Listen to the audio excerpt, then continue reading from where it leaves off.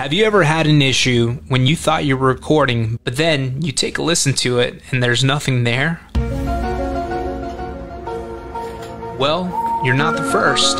Before we mess with some settings, let's make sure our system is plugged in correctly and that we're turning up the correct pods.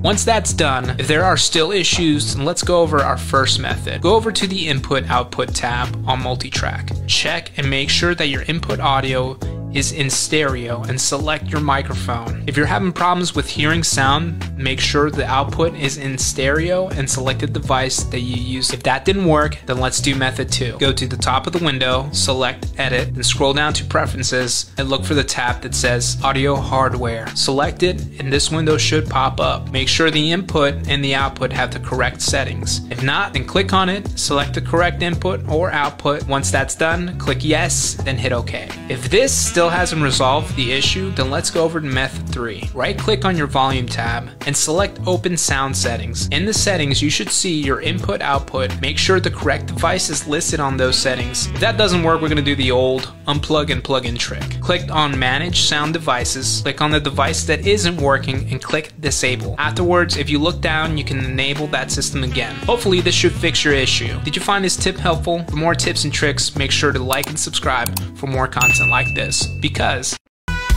there it was, all a mess in a commercial telling me to be my best. Ohio Media School, it sounded so cool.